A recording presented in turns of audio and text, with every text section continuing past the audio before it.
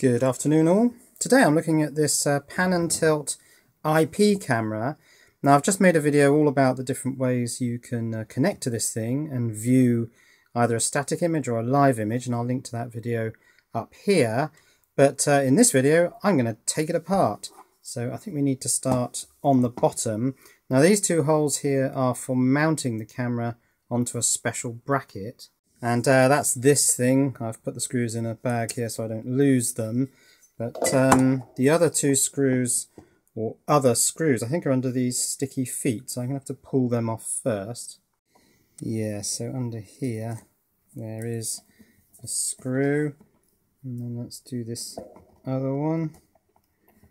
Don't really want to destroy these rubber feet, but there are the screws. Let's undo those. It looks like there's another screw under here, so that one needs to come out as well.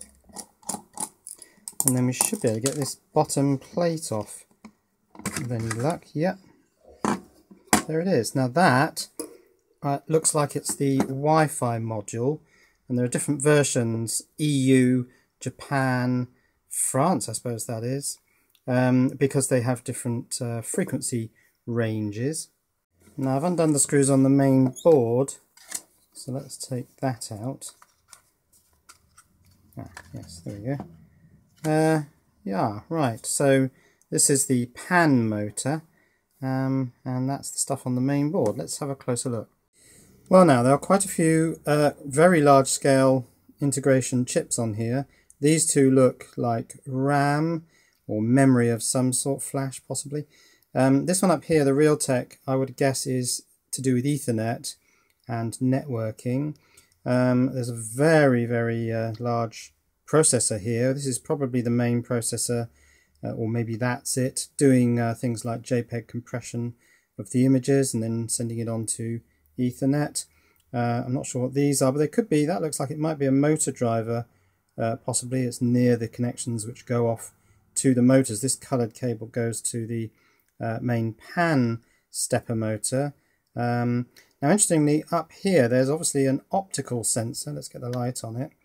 So the pan mechanism isn't just being banged up against its end stop, it's actually going to an optical sensor to register the 0 point.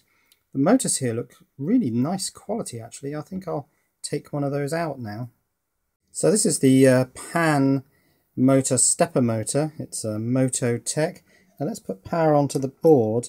Then this thing will try and drive the pan mechanism to the optical sensor, and of course it'll fail. So let's see what happens. And I presume it's failed. It's stopped, but it won't have read the optical sensor, so it doesn't seem to be giving any sort of error message. So now the panning camera head moves completely freely, and this just feels really smooth. I'm beginning to think this is a really quality item actually. Now as for the end of travel sensor, the little board there, you can just see underneath how something moves around and will block the infrared beam there, and that tells it it's reached the end of travel. So it's an optical sensor. Now the wires that go to the tilting head are extremely fine.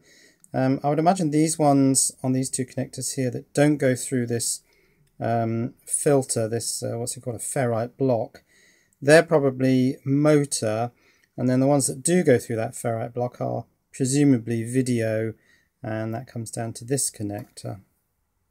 Now the tilting head, this thing here, looks like it has a single screw in there, so let's take that out. And I'm also going to completely unscrew the lens focus mechanism, just in case that's holding two halves of the case together. Let's take that off.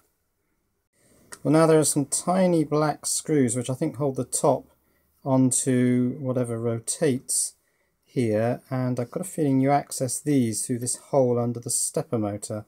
So let's try undoing those. And now I think these exposed pegs have to be squeezed. Quite difficult to do with the camera in the way, so I'm just going to do that off camera. And yeah, that seems to have released the top part from this sort of boss here. Now there's one more screw there holding the two halves of the top part together, so let's get that out. Now I'm struggling to work out how to get this head part apart. One of these clips has already broken. That one looks like it's about to fall off. So I've got to be very careful I don't destroy this thing while taking it apart. What I have noticed is that this little peg here appears to break the infrared beam in the sensor here, which detects end of travel for pan. But now I really want to get, maybe try and get these wires through here so that this piece is completely separate, because it's quite difficult holding the two parts without straining these very tiny wires. So I'm just going to mark these two connectors so that when I put them back I get them the right way round. That one I think I can work out, or maybe I'll put a centre line on that one, so that I can get all these back in the right place and not blow anything up. So I've pulled all the wires out through the central hole in the centre of the rotating bit. They had to be tipped on edge to get them out, but at least they are now out, and now I'm left with just the head part. And there are screws I can see sort of inside these side pieces, like there and inside there, but I can't at the moment see how to get to them because the camera head is in the way. So let's keep going. Right, it's even more apart now. There's the little opto sensor for the tilt end stop, and I suspect this little peg on the end here is the flag that goes into that opto sensor to tell it that the tilt mechanism has reached its end stop. I've still got the camera unit with its tilt motor there, another Mototech motor in one piece, and I don't seem to be able to pull that out. And I still don't seem to be able to open the camera housing, which I'd like to do, so I'll pursue or persist with that. Well, now I've managed to get the camera out of the unit that drives it. It's actually got a D-shaped drive there, and that means presumably that I can now split the camera shell, which I haven't been able to do up to now. And it makes sense because that D piece was inside there, but now I can't get the front part open. So that's what's inside a really nice high quality pan and tilt camera. Of course, when I say high quality, it's engineered well, but the camera module, of course, only goes up to 640/480. Now we've got high def units coming out. The image quality was never particularly good. It was always a bit soft, flat, lacking in colour. So it'd be very interesting to compare this 10-year-old unit with a more modern camera, and I have got one coming on its way. But I think the biggest problem I'm going to have is gluing this peg back onto here so that it clips back onto the rotating part. Where's that? Oh yes, in here somewhere. And I can get this back together so that it will actually rotate properly. So I think some plastic glue to glue that back onto there, see how that works out.